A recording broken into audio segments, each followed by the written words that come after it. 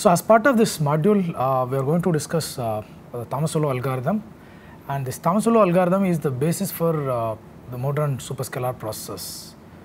In other words, the Tomasulo algorithm provides the basis for dynamic scheduling.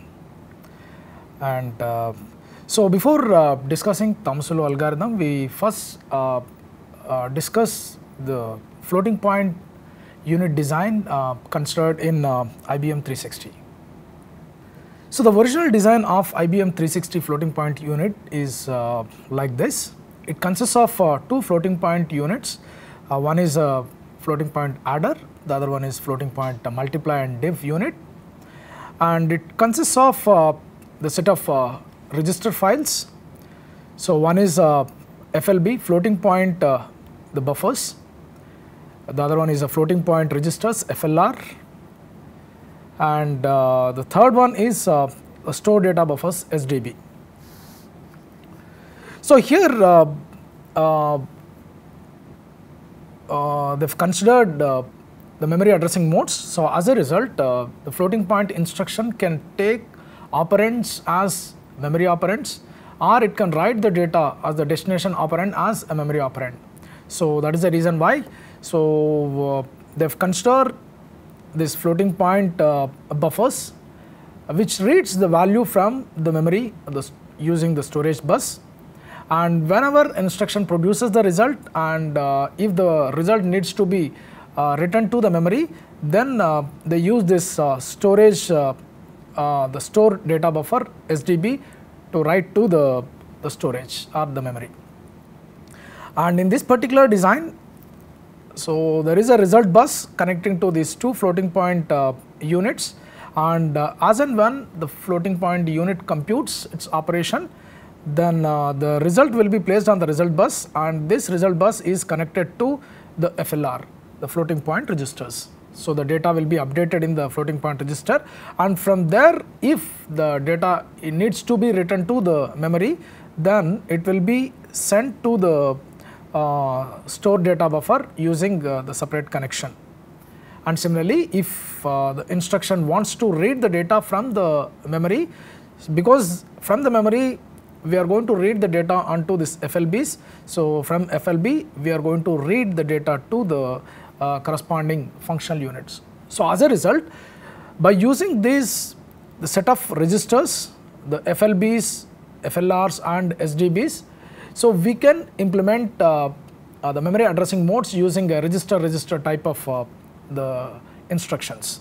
So all instructions which have memory addressing modes or memory operands can be translated into register operands. So because by exploiting these set of register files, we always read the data from these register files or write the data to these register files. Effectively, our memory addressing modes are implemented internally by using these registers.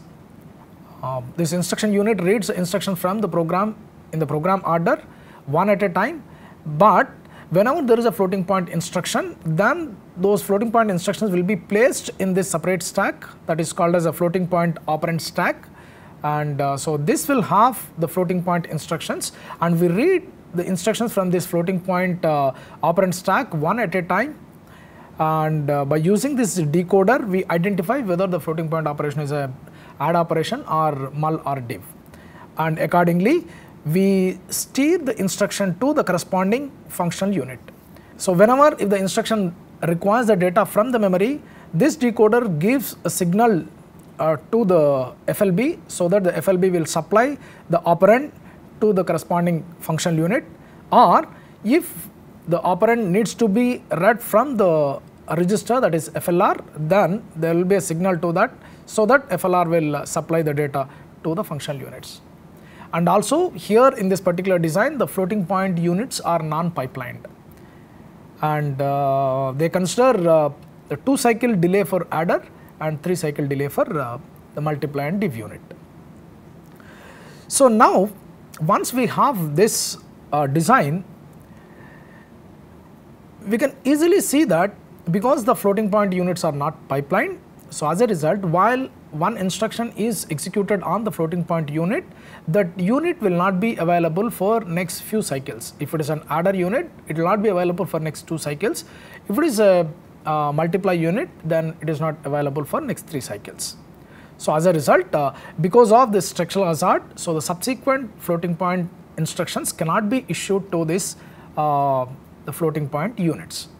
And also, as and when any floating point unit completes the execution, then it will place the data on the result bus, and through this result bus the data will be updated in the floating point register FLR. So that any dependent instruction which wants the data, then it can read the data from this floating point unit and issue that instruction to the floating point unit. So, but because these functional units are not pipelined, and also each functional unit at any point of time can accommodate only one instruction, so as a result it is going to degrade the performance significantly.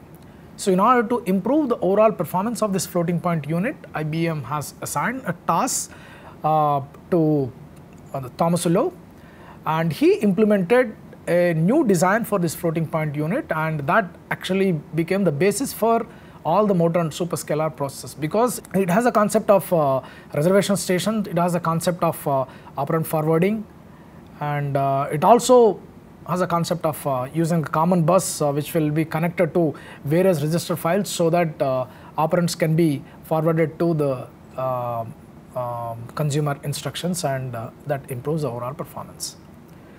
So in order to improve the performance of this floating point unit, or in order to improve the throughput of this floating point unit, so Tomasulo has suggested set of changes to this basic design, and these changes are represented in this design.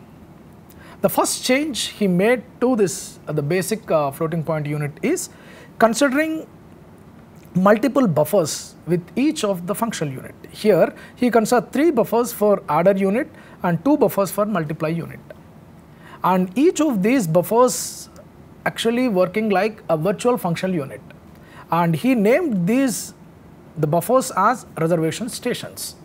Operands for instructions can be available either from the FLBs, that is the floating point buffers, or these operands may be supplied by the instructions which are sitting in the reservation stations.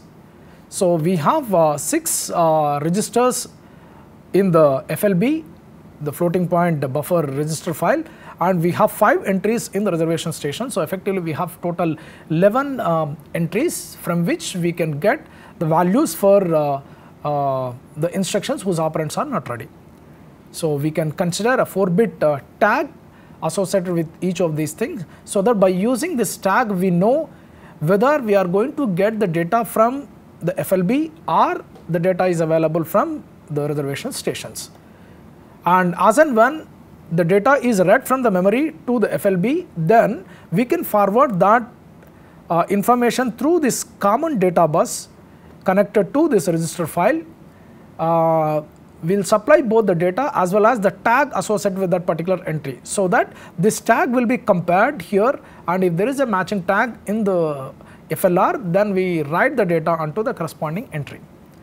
And similarly, whenever any instruction which completes its execution here, then we supply both the data as well as the tag of that particular entry onto this common bus, so that this common data bus is connected back to these reservation stations.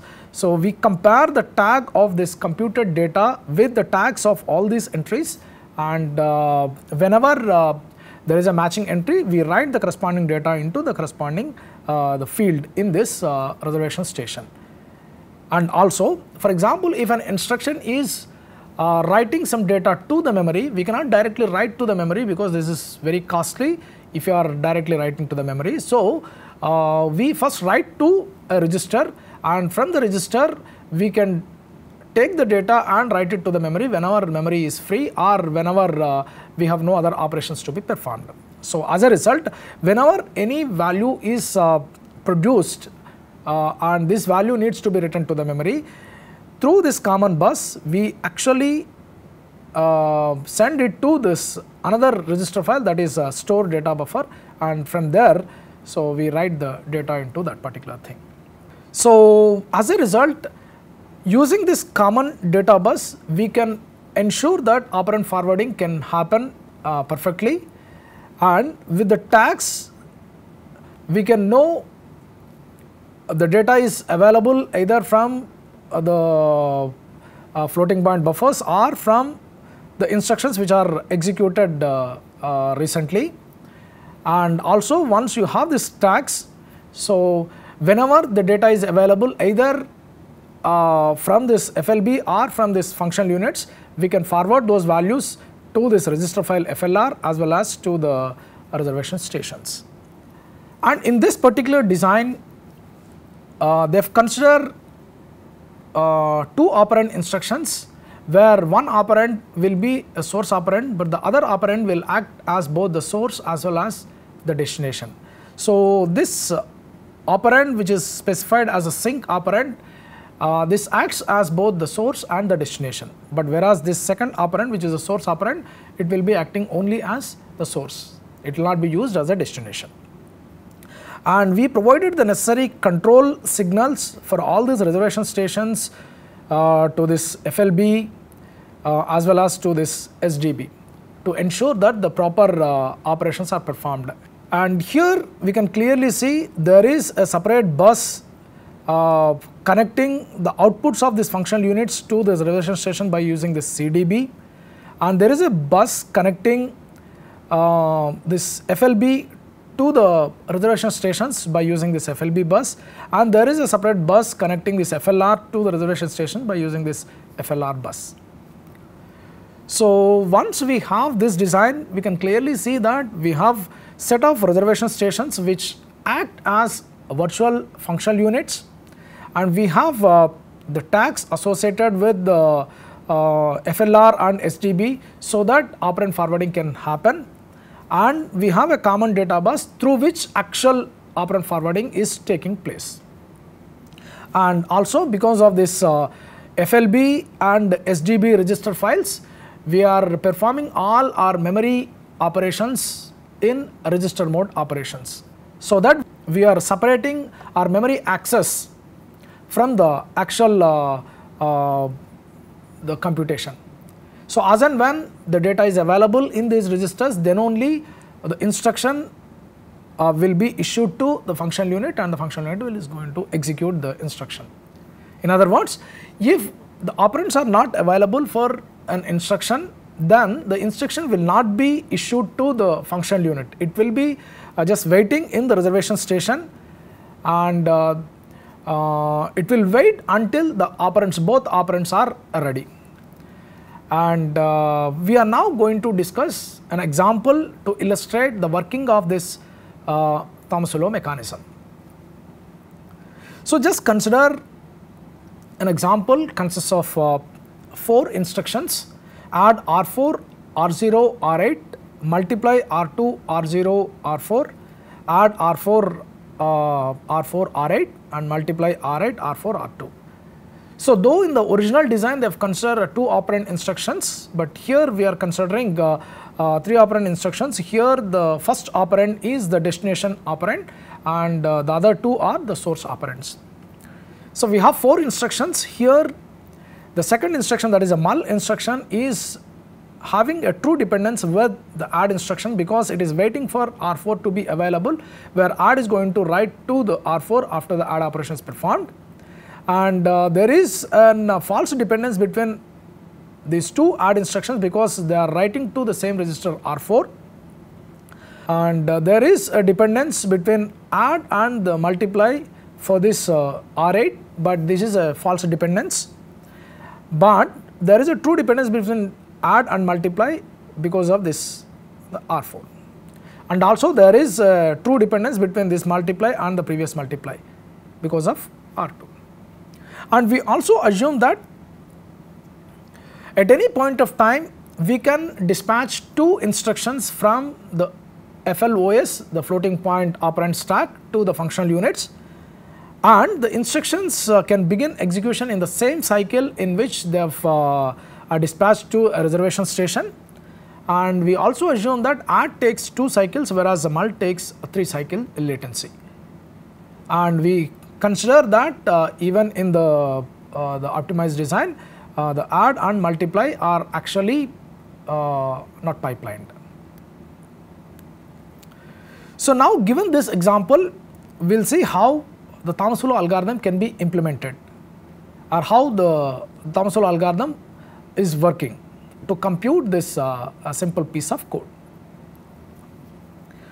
So we have 3 reservation stations associated with the adder, 2 reservation stations associated with the multiplier, and we have floating point register file FLR, which has 4 registers. And also we assume that for the simplicity's sake, all our instructions are requiring the data from the register file only. So there is no instruction which involves writing to the memory or reading from the memory. So as a result, we just consider only one register file, that is FLR. And these registers are registers in the floating point register file are initialized with some values. So register 0 has a value 6. Register 2 has a value of 3.5, register 4 has a value of 10, and register 8 has a value 7.8. So now in the first cycle, we know that every cycle we are going to dispatch 2 instructions. So in cycle 1, we are dispatching the first add and the first multiply instructions. So we dispatch instructions W and X in the program order. So W is issued, but we know that W instruction is nothing but add R4, R0, R8. So it reads values from 2 registers R0 and R8, but R0 is having the value 6 and R8 is having the value 7.8. So whenever the registers have the value, then we can supply that value directly to the reservation station when we are dispatching this instruction to the reservation station. And to indicate whether the value stored in this S1, S2 as the actual value or the tag, we are going to use this tag bits. If the tag bit indicates 0, that indicates that the value whatever is stored in the corresponding the source operand will be the actual value. So here, because for the instruction W, R0 and R8 are already having the value in the register file, so as a result we reset the tag bits here. Tag 1 and tag 2 are reset to 0, so that the 6 and 7.8 actually indicates the correct values for this instruction. And now this instruction is now going to write to the register R4. So at the end of the computation of this add instruction, our R4 is going to have the new value, the computed value, that will be 13.8. So in order to indicate that R4 is currently under updation, so we have to go to this FLR floating point register file and we have to indicate that this value is the stale value, and that will be indicated by a tag 1. This 1 is nothing but the entry of the reservation station. Because we consider 5 reservation stations in total, 3 for the add functional unit and 2 for the floating point functional unit. So we have 5 reservation station entries. So new value for this R4 will be computed by an instruction that is stored in a reservation station entry, and that will be indicated here. This one indicates that this entry is going to produce a new value to this register R4. And after that we also set the busy bit to S. Once a busy bit is S or busy bit is 1 in the floating point register file, that indicates that we should not read the value from the data field of that particular entry. And it also indicates that when the busy bit is 1, so currently the instruction is under execution or the instruction is currently waiting in the reservation station, so that the value in that corresponding entry is a stale value. And we know that we are dispatching 2 instructions in the same cycle, there is cycle 1. So now we will look at what happens with the instruction X. We know that the instruction X is multiply R2, R0 and R4. So, because this is a multiply instruction, we are dispatching this instruction to the reservation stations associated with the multiply unit. So, here we are dispatching here, and here the multiply instruction requires two operands. One is R0, and R0 is available readily from the floating point register file, because when it goes to register file to read the value of R0, the busy bit is not set, tag bit is not set. So, as a result, we can directly read the value from this the corresponding data field of R0 register, that is 6, and we are supplying the 6 here. But the second operand for the multiply instruction is R4.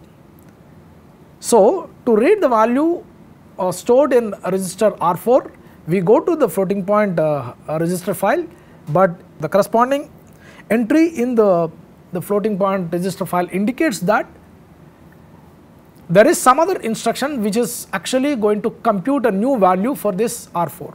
So, that is indicated by this busy bit, and also it says that the instruction that is stored in reservation station entry 1 will produce this value. So, as a result, we supply this 1 to the tag of reservation station entry 4. So, once we have this 1 in the tag field, so the value in S2 will be void, because it indicates that second operand is not available at this point of time, and it is going to be produced by an instruction which is stored in reservation station entry 1. So, that is indicated here. And now, because this multiply instruction is going to produce the new value to register R2, so we will go to this floating point register file to the second entry, and then we will set the busy bit, and also we set the tag field to 4, because this new value will be computed by an instruction that is stored in the reservation station entry 4. So, that is what is indicated here. So, remember, here the tag field 1 indicates that the instruction that is stored in the reservation station entry 1 will produce this value, new value, and 4 indicates that the instruction that is stored in the reservation station 4 is going to produce a new value into register 2. So, with that, the first instruction dispatch is completed in cycle 1, but we know that add is going to take 2 cycle latency, multiply is going to take 3 cycle latency. So, as a result, add will not produce the value in the next cycle, and we have to wait for the cycle 3 to get the value. And whereas for the multiply instruction, because multiply is dependent on the add instruction, so that the operands for the multiply instruction will be available only in cycle 3, and after that it is going to take next 3 cycles, and in cycle 6 only it is going to compute its value. So, in the next cycle, because every cycle we can dispatch new set of instructions, because we have multiple reservation stations associated with each of the functional units, as long as there is a free entry in the reservation station, we can dispatch new instructions. So, now we are going to dispatch 2 more instructions, those are Y and Z, and Y instruction is it is an add R4, R4 and R8. So, we are going to read contents from register R4 and register R8, and we compute the we perform the add operation, and we will write the computed value into register R4. And the G instruction is multiply R8, R4 and R2. We are going to read the values from R4 and R2 registers and write the computed value to register R8. So, because the Y instruction is an add instruction, so effectively we are going to dispatch this instruction into the reservation station associated with the adder, and whereas the G instruction is a multiply instruction, we are going to dispatch this instruction to the reservation station associated with the multiply functional unit. And we know that instruction Y requires 2 operands, one is from R4, other one is from R8. So, now we will go to the register file to see whether R4 and R8 are available. Of course, R8 is available, so we supply this value directly. So 7.8 is stored here and the tag is reset, that indicates that this is the value required by that instruction. But R4 is the other operand for this add instruction, but you can clearly see here R4 is supplied by the instruction that is stored in the reservation station entry number 1. So we supply 1 to this particular tag field. So this 1 indicates that this instruction is going to produce the value, and that value will be required here in this S1 field of the second entry of this reservation station. And second operand for the instruction Y is already available, that is 7.8, we already supplied from the floating point register file FLR. But now this instruction Y is actually writing the new value to the register R4. So now we update the tag field for this entry 4 from 1 to 2. Previously the value stored in the tag field of register 4 is 1, but now it will be 2. The reason is previously instruction that was stored in the reservation station entry 1 will be updating R4, but now the second instruction, that is instruction Y, is going to update this R4 value. We know that there is an output dependency between instruction W and instruction Y. So as a result, both instructions are writing to the same register, that is R4. So as and when we dispatch instruction Y to the reservation station, so we have to update the corresponding reservation station entry in the tag field of R4 register in the register file.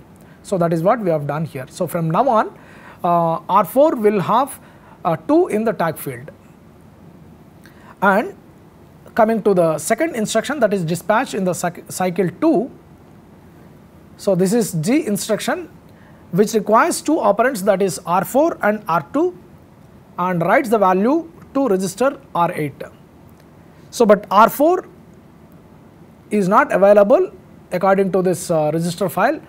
It is going to be supplied by instruction that is stored in reservation station entry 2. So we are going to supply this 2 to the tag field of the source operand of instruction Z. And similarly, the other operand for instruction Z is R2, but R2 is also not available as indicated by this register file, and it is going to be produced by an instruction that is stored in the reservation station entry 4.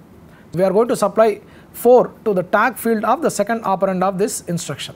By the way, because this instruction Z is writing the value to register R8, so we update the R8 entry in the register file by setting the busy bit and also by setting the tag field. The tag field now is having the value 5 for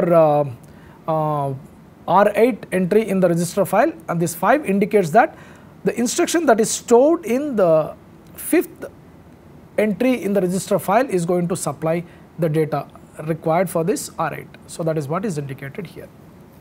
Effectively, at the end of second cycle, the state of FLR is like this. So R0 is not going to be updated by any of the instructions, but whereas R2 is going to be updated by the instruction that is stored in reservation station 4, and R4 register is going to be updated by the instruction that is stored in the reservation station entry 2, and R8 is going to be updated by the instruction that is stored in the reservation station entry 5.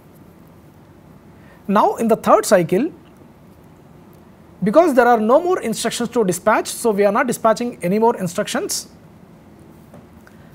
but our first add instruction is issued in cycle 1 and adder is taking 2 cycle latency. So as a result, in the third cycle, add operation is completed, and because the add operation is computing the add on 2 operands, one is 6.0 and the other one is 7.8. So we computed the value as 13.8, and this 13.8 needs to be forwarded to all the pending instructions which are requiring this value, as well as we have to send it to the register file if the register file is waiting for this value to be updated in one of the registers. So here, as and when this add instruction is completed, so we are forwarding this value through the common data bus. While we are forwarding this value on the common data bus, we also forward the tag of this reservation station entry. So we are forwarding both 13.8 as well as the tag 1. So when we forward this value through the common data bus, and since that common data bus is connected to all the reservation station entries, and we check all the entries in the reservation station to see if there is any instruction which is waiting for this value to be available. We can clearly see here in this two reservation stations. So here the second instruction in the add reservation station requires the value from this add instruction. Similarly, the first entry in the reservation station associated with the multiply functional unit also requires the value from this add instruction. So we are forwarding the value to these two entries. So as a result, we can clearly see here, previously this entry was having 1 in the tag field and there is no value in the S1. Now it becomes 0 in the tag field and 13.8 in the source field. Similarly, here the tag field has a 1 and the source field is having stale data or don't care data. Now the tag is going to have a 0 and the source field of this instruction is having 13.8. So remember, whenever the tag field has 0, that indicates the data associated with that particular tag field is the actual data. So the data is forwarded through the operand forwarding by using this common data bus, and to enable this forwarding we use this tag fields, and by checking the proper tags in the reservation stations we have written this computed value to the appropriate locations. And since there is no tag field that is matching with the tag of this 1, so as a result we have not updated anything in the register file. So now we can clearly see here this second add instruction that is dispatched to this reservation station associated with the add functional unit has two operands ready, 13.8 and 7.8. So as a result, now this instruction is ready to be executed, and also we know that adder is currently idle. So there is no instruction is executed on this adder. So as a result, we can dispatch this instruction directly onto the functional unit adder. And similarly, in the case of multiply reservation stations, the first instruction that is dispatched in the reservation station has both operands ready, 6 and 13.8. So as a result, this multiply operation also can be performed in this cycle, because the add instruction is started executing in cycle 3, so it is going to take 2 cycles to complete. So as a result, in the 4th cycle we cannot get any output. So because of that reason, the contents of the reservation stations as well as the register file are same in both cycle 3 and cycle 4. Now in cycle 5, because this add instruction is completed in the cycle 5 and we have value 21.6, and we have to forward this value to all the pending instructions as well as to the register file. Now we can clearly see here the first operand of this instruction Z is actually waiting for this value to be available, as well as register 4 in the register file is actually waiting for this value. So we forward this value, that is 21.6, to these 2 entries, and that will be updated. So we can clearly see here this 21.6 is updated for this field in the 5th entry of the register file, and also it will be updated in the register file for register 4. So 21.6 is updated here. Apart from that, there is no other operations performed here. And now in cycle 6 we have to see what happens, because we know that multiply instruction is started executing in cycle 3 and it takes 3 cycles. So at the end, in cycle 6 this multiply operation is completed, and so this 6 and 13.8, so this is computed and the value is 82.8, and this value needs to be forwarded to the pending instructions as well as to the register file. So we know that the second operand of instruction Z is actually waiting for this multiply operation to be completed. So we forward that value 82.8 to this, as well as the second register in our register file is actually waiting for this value to be available. So we update in the register file also for R2. So two operands for this last multiply operation are available. So as a result, we start executing this multiply operation using this multiplier functional unit in cycle 6, and it is going to take 3 cycles to complete. As a result, in the cycle 9 we will get the value computed by this multiply operation, and accordingly we will update register R8 in the register file. So this is how the instructions are going to be executed by using this Tomasulo algorithm. And from this Tomasulo algorithm we can clearly see that we fetch the instructions in the program order from FLOS, that is floating point operand stack. So when there is a free entry in the reservation station, we issue the instruction to the reservation station either using the operands or by sending the register tags. And if there is no free entry in the reservation station, then we are not going to dispatch the instruction to the reservation station. So that will take care of the structural hazard. So in the execute phase, if all the operands of an instruction are ready, then only we issue this instruction to the functional unit, so that the functional unit is going to execute this instruction. This takes care of our read after write hazard. And for all the loads and stores, we are going to maintain the program order, because for these loads and stores we are actually computing the effective address calculation, but all these instructions are following the in order. So effectively loads and stores are maintain the program order because of this effective address calculation we perform. And in this particular algorithm, so they have considered that no instruction is allowed to initiate the execution until all the previous branches are resolved. So as a result, there is no speculative execution involved in this particular design. But if you want to add the speculation, so we have to take care of the small modifications to this optimized design by considering the speculations and other things. And finally, once the instruction is executed, then we write the result onto this common data bus, and through that these values will be forwarded to the register file as well as to the reservation station entries. So with that, I am concluding this module, and in the next module we are going to see the dynamic execution core and the remaining components in the superscalar processor design. Thank you.